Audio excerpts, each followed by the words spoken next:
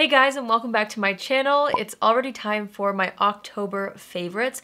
I'm honestly like almost not ready for this. I mean, I am. I have products to share with you guys obviously, but I feel like I tried so many new products this month, and maybe it's because I was pre-filming that I didn't get a chance to like try things over and over again to solidify my opinion on them and to be able to put them in this favorites video. So I only grabbed the things that I absolutely know I've been loving, that I've used more than 2 times. So that's what I'm going to be sharing with you guys today. I do honestly look forward to my favorites videos every month. I just love to sit down and chat with you guys about the things that I have absolutely been obsessed with. We're not going to waste any time. Let's just get right into it. I already knew that this was going to be in my favorites video the moment I tried it, and it's kind of cheating, because it is a more recent purchase. It's a more recent palette to my collection, but I can't get enough of it. It's what I'm wearing on my eyes today. It's this right here. It's the Huda Beauty Nude Light Palette. It's one of the new minis. She launched 3 in this range, a light, a medium, and a deep palette. These tones right here are absolutely everything. I am in love with them. Today I used these 2 right here to kind of deepen up the transition area and crease, and then the outer corner, and then this is what I used all over the lid. In the first video where I used this the other week, I used more of these tones, and it kind of resulted in a little bit more of an ethereal lilac pastel kind of a vibe. I'm obsessed with this. This is so me, and I just can't get enough of the packaging. I think it's absolutely beautiful. It adds on perfectly to the new nude palette, which is one of my favorite palettes ever actually. It's very similar as far as the color story goes. So if you're somebody who loves that palette, I feel like you would love this. Or if you're somebody who's wanted to try that palette but you haven't yet, but you would like to try similar colors, this would be an amazing one to pick up. I'm traveling soon and this is absolutely for sure, hands down, coming with me. I just love the effect that it gives. It's so incredibly shimmery as well. I didn't add any extra glitters or anything like that. The metallics in here are absolutely stunning. So this is amazing. This will probably be a forever favorite of mine. I'm that in love with it. Okay, let's talk about a bronzer. I swore that I had mentioned this in another favorites video, but I was going back through and I don't think I have. This bronzer is incredible. I swear I have a bronzer in every favorites video, but I just love bronzers. This is the Milani Silky Matte Bronzing Powder. I have mine in the shade 01 Sunlight. This is the bronzer I have all over my skin. It is the perfect formula. It's the perfect tone for me. This is beautiful, and especially in person, it doesn't lean too orange on me, which is something that I have a hard time finding actually in a bronzer, especially since I am a little bit heavy-handed with bronzers. I love how buildable this is, and I love how it never looks orange. It just gives me a really beautiful sun-kissed effect, but it makes sense for my skin tone. This also says that it's a matte finish, but I swear there's a little bit of a sheen. There's a healthy glow to it. It's not anything that's obvious in the pan, but I swear every time I put it on, I notice that it's not a flat, crusty, dusty matte bronzer. You know, it's like a really buttery, silky kind of a formula, which is why it's called Silky Matte, I'm sure. It blends out beautifully. It lasts all day. I absolutely love this, and I've been loving it for a couple months now. I just have forgotten to throw it in a favorites video. Okay, this next thing, I'm so surprised at how much use I'm getting out of it. This is definitely one of those products where it's more of an investment, but I can't believe that I use every single shade in here. That's fun. You can see the reflection. This is the Hourglass Ambient Lighting Edit Ghost palette. So every year around the holidays, Hourglass creates these face palettes. This is this year's palette. It is limited edition, and I am absolutely obsessed with it. Like I said before, I get use out of every single shade, which is not too common for me. Like every time I have a face palette of any kind, I tend to use like 2 or 3 colors, or if it's something that I really like, sometimes I'll end up using almost all the colors and there'll just be like one blush shade that I never reach for. This one, I use every single one. So you have 2 of their ambient lighting powders. So I use these as like finishing powders. I actually mix the 2 shades and dust them all over the skin. That's what I have underneath the eyes and all over the face today. And then we have, did I do this? I meant this. These 2 are the face powders. I mixed these 2. This is the highlighter. This is the strobe powder and iridescent strobe light, and I'm wearing this on the cheeks. I do have a cream highlighter layered up, but down the center of the face, I have this highlighter. It has the most beautiful pink undertone, which I've been so into. I just feel like it really helps pull together the makeup looks that I go for, which are soft pinks all the time. Like that, I just love that kind of a makeup look. So when I'm wearing colors like this, which is often, I love to pull in a pinky toned highlighter for me on my skin tone. I just think it's beautiful. So I've been absolutely obsessed with that highlighter. Then we have these 2 blushes right here, which I also can't get enough of. I'm wearing them as well on the cheeks today. I'm mainly wearing this one, and I would say that this is the one that I get the most use out of. I like to put this all over the cheeks, and then I'll do a little pop of color with the deeper shade, kind of more toward the apples, and that's what I did today. And then we have a bronzer right here. I typically like to layer this bronzer over top of something more matte. I'm actually just wearing this one today. I didn't layer it up, but this has a bit of a sheen to it. I love the formula of the Hourglass bronzer, so I do get use out of that as well. But this palette, oh my gosh, it is pricey. They actually sent this to me, so I'm really grateful for that. But if you are interested in it, just know that it is pricey, but I'm really confident in this product, and I'm confident in saying that it is worth the money if you're somebody who is really gravitated toward these tones and you feel like you'll use every shade in here just like I do. I literally reach for this almost on a daily basis off camera, especially like when I'm doing an everyday look. This is just so convenient to have a one and done type of palette, and I actually use this all over the face. And what I mean by that is sometimes I'll even take these 3 bottom shades and create an eye look with it, and it makes just a really nice monochromatic soft look for daytime. So yeah, this is amazing. I can't shut up about it. If you can't tell, I'm really in love with it. So next up, this is actually an older product, but I recently picked it up. This is also from Hourglass. It's this right here. It's the Vanish Highlighter Stick in the shade Champagne Flash. So this is the cream highlighter that I have right here. This is something that I recently picked up at Sephora, and I tried it on camera when I did the video trying on like the things that I had recently purchased. I'll have that link down below if you didn't get a chance to see it. But this is a highlighter that is so buttery and beautiful. What I like to do is I'll take my sponge and I will just kind of take it on the top of the highlighter directly on the applicator, and then I'll press it onto the skin. And I'm actually wearing powder all over the skin, but when you add a cream highlight on top, it just adds life back to it. It makes it kind of look like you're not wearing too much powder. It just looks beautiful all day. The longer you wear it, the more it melts into the skin, and the more you just have like that glass skin effect with zero sparkle. It's beautiful. I'm obsessed with this, and I'm really happy that I picked it up. I have been putting it on the back burner for a while because I just have so many highlighters, so I thought that, you know, I wouldn't need it, but after purchasing it, I am happy that I picked it up, and I've been using it a ton. All right, I have 3 lip products that I wanted to share with you guys. The first one is from Natasha Denona. I recently got a PR package full of her entire I Need a Nude lipstick collection. I was so excited about it because honestly, I mean, I wear nude lipsticks most of the time. I do love to wear a bold every once in a while, but this collection is entirely based off of nude tones, and this is the one that I cannot get enough of. I have been reaching for a few other shades, and maybe I'll mention those in the future if I end up really reaching for them, but this shade right here is called Beatrice, and it's just the most beautiful, soft, light pink nude. It's what I have on the lips right now. I'm wearing this with MAC Subculture lip liner, so there's a bit of definition, but then I applied this in the center and kind of pressed it into the lips.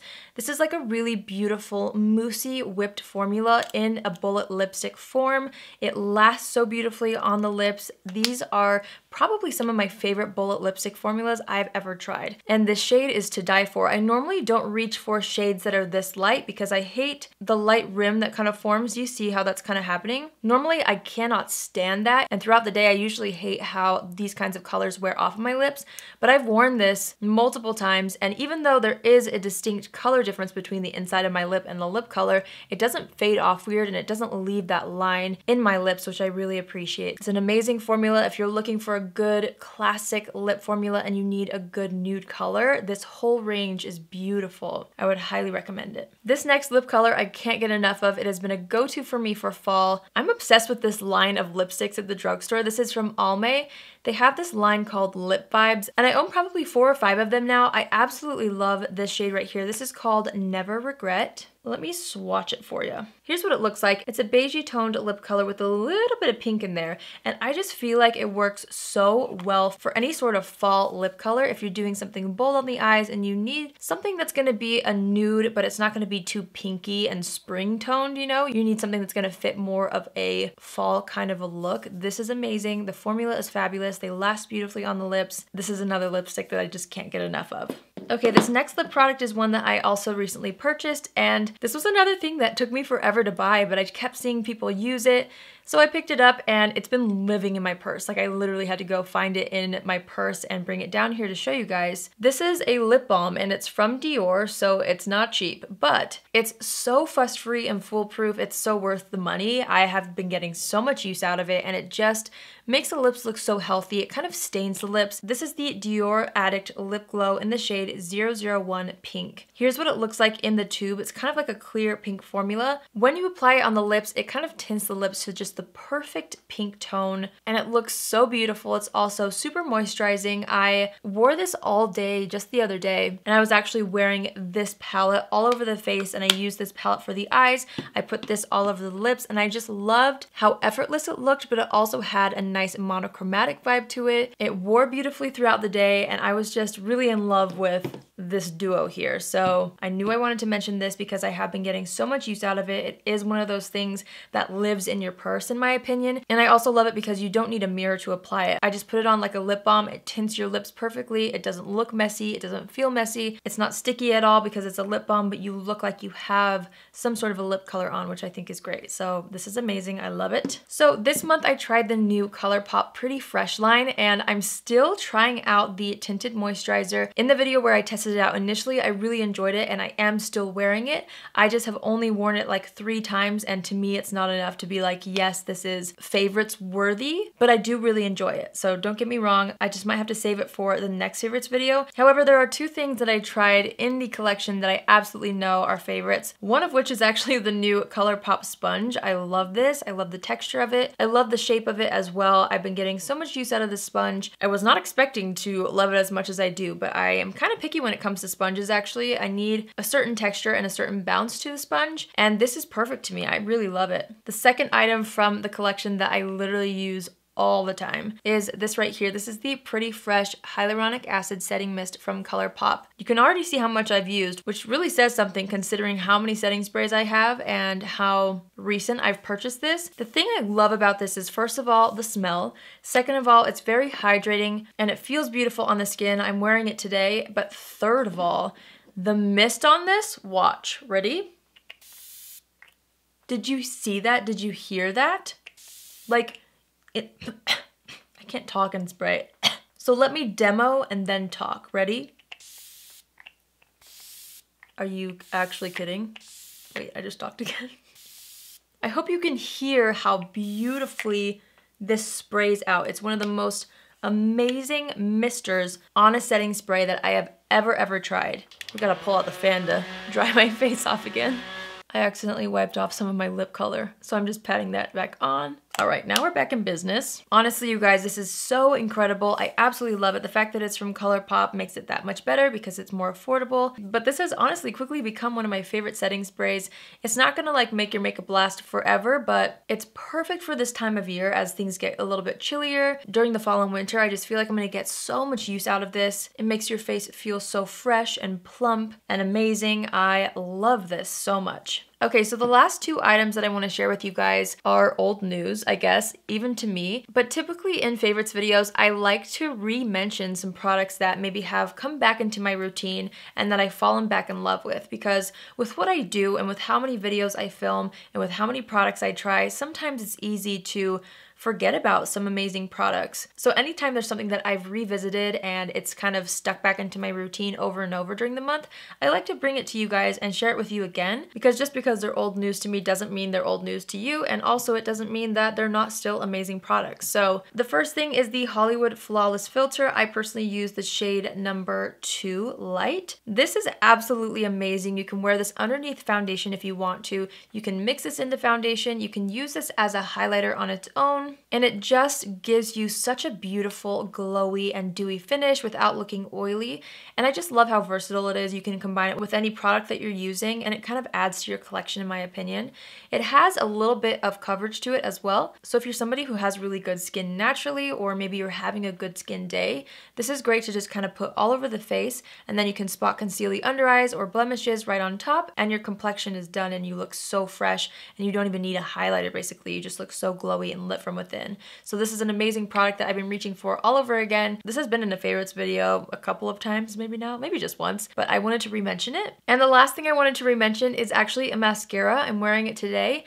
I have been using this non-stop. This is another one of those like daily go-tos. I swear to you, this palette, this lip balm, and this mascara has been like all I've been using as far as what I use to complete my look. I've been switching around foundations, trying to test some things out. But the Thrive Cosmetics Liquid Lash Extensions Mascara has been in my routine this whole time, ever since I tried it, but like this month especially, I fell hard for this all over again. It's what I'm wearing in my lashes. I absolutely love how it looks on the top and bottom lashes.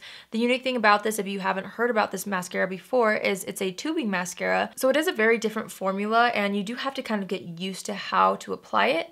But once you get the hang of it, it's absolutely incredible. It just lengthens your lashes like no other, and since it is a tubing mascara, when you remove it, it like falls off in these little clumps. It's so easy to remove, and it's so hard to explain unless you try it. And the other thing I love about this is it's one of my favorite mascaras for just a really soft eye for every day, because I can really build it up and I can make my lashes look nice and defined, but I never ever have to worry about it smudging or flaking. This is amazing. If you have not tried it yet, you definitely should. And it's just such a good, reliable product to have in your collection for those everyday days, or for days where it's raining outside, or for days where you're going to see a sad movie and you don't want your mascara to absolutely smear. I don't know. All right, you guys, so that completes my October favorites video. I hope you guys enjoyed it. I hope you found something new and intriguing. Let me know if you guys have tried any of these products and what your thoughts are. And as always, I have to hear from you, so let me know in the comments what you've been loving this month. I always love to hear your suggestions, and I love to try the things that you guys are loving, so don't forget to leave a comment down below. If you're new here, hi, my name is Allie, and I would love for you to join the family. You can do so by hitting the subscribe button. And if you're already a subscriber but you want to be notified on Tuesdays, Thursdays, and Saturdays at 10 a.m. Pacific Standard Time, click on the bell after you subscribe and you'll get a notification every single time I post. Alrighty, my friends, I hope you have an amazing day wherever you are. I love you all so much, and I will see you in my next video. Love you. Bye!